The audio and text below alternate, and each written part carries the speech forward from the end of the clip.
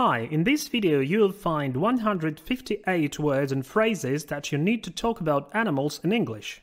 Most broadly, all animals can be wild and domestic. Wild animals are not dependent on people. Domestic animals have adapted to live alongside humans. Those that eat meat are called carnivores, and animals that feed on plants are herbivores. Those that eat various food, including meat and plants, are called omnivores. Animals that hunt other animals are predators. However, there are more categories depending on a biological class and habitat, such as mammals, reptiles, aquatic animals, birds, and insects. Mammals feed their young with milk, and some examples are an elephant, a bear, a rhinoceros, a hippopotamus, a zebra or zebra, a buffalo, a chimpanzee or simply a chimp, a sheep, a whale, a hedgehog, a squirrel. Lots of animals have fur, paws, claws, tails, and fangs. An elephant has a trunk, others have hooves and horns. The largest mammal on Earth is the blue whale. It can reach the length of 29 meters and weigh up to 200 tons. Reptiles are cold-blooded animals, which means their body temperatures vary adapting to the environment. Also, they have scale, often a forked tongue, and they lay eggs. Examples of reptiles: a turtle, a tortoise or a tortoise, a snake, a frog, a toad, a lizard, a crocodile, a monitor lizard and its special type, a Komodo dragon, an iguana, a chameleon. What is the difference between a tortoise and a turtle? A tortoise is a type of turtle, but it lives only on land, not in water. A lot of reptiles, snakes in particular, are venomous. So plants are poisonous and animals are venomous because they have venom.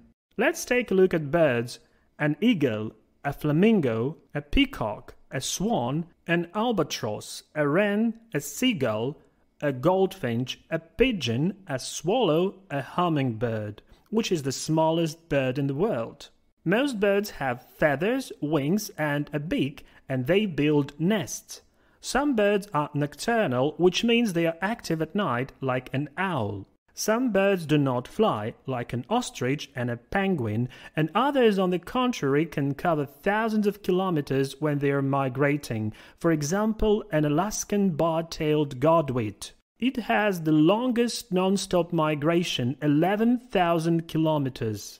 An insect is a small animal that has 6 legs grouped in pairs and often with 2 pairs of wings. Examples of insects are a fly, a beetle, a ladybug in the USA or a ladybird in the UK, a dragonfly, a bee, a grasshopper, a mosquito, a butterfly, a firefly, a cricket, a moth. Do you know that over 90% of animal life forms on Earth are insects? Amazing, isn't it? Also, butterflies taste food with their feet and moths have ears on their bellies. However, some insects may be really dangerous because they transmit deadly diseases, such as malaria. The term aquatic animal can be applied to animals that live in either fresh water or salt water. However, marine animals are those that live in salt water, in oceans and seas. Some examples are a whale, a shark, a tuna, an octopus, an orca, also known as a killer whale, a seal, a starfish, a walrus, a jellyfish, a lobster, and a crawfish lives in fresh water. A large number of aquatic animals have fins, scale, and some of them shell for protection.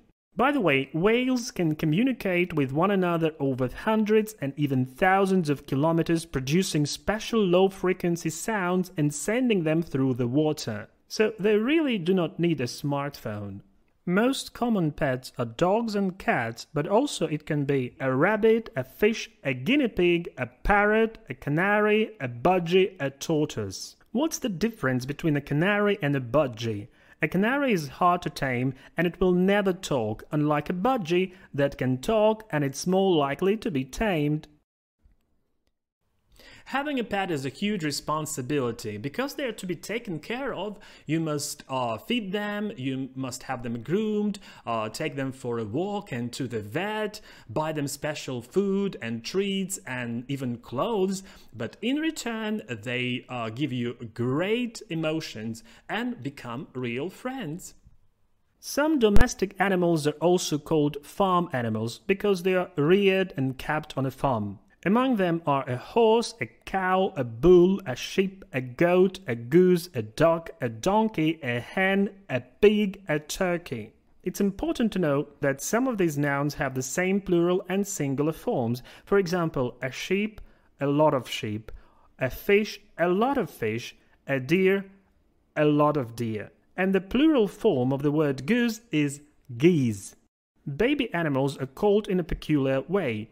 A young pig is a piglet, a young horse is a foal, a young sheep is a lamb, a duck, a duckling, a goat, a kid, a cow, a calf, a hen, a chicken. There are special words to name groups of different animals. A school of fish or a shoal of fish. It is a shoal when fish swim together in a loose cluster, and a school when they swim together in synchrony. Groups of marine mammals are called pods. For example, a pod of whales, orcas, dolphins, walruses, and seals. It's a flock of birds, a pack of wolves, a swarm of bees or other insects, a herd of cattle. But the word flock can also be used to talk about a group of goats and sheep. What is the difference between a pack and a herd? A pack is usually made up of carnivores or predators, and they have a strict hierarchy. A herd typically contains herbivores, and such groups do not have a complex social organization. By the way, a group of lions is called a pride. What do animals do? Wolves and dogs can howl, but only dogs bark. Cats purr and bears roar. Bees buzz and sting, and snakes hiss and bite. Some animals, such as bears and groundhogs, hibernate during the winter. Unfortunately, because of human activities, some species become endangered, which means their quantity is critically low, and they may become extinct, which means they die out. This is all for now, and if you think the video is useful, give me a thumb up and subscribe to my channel. Goodbye!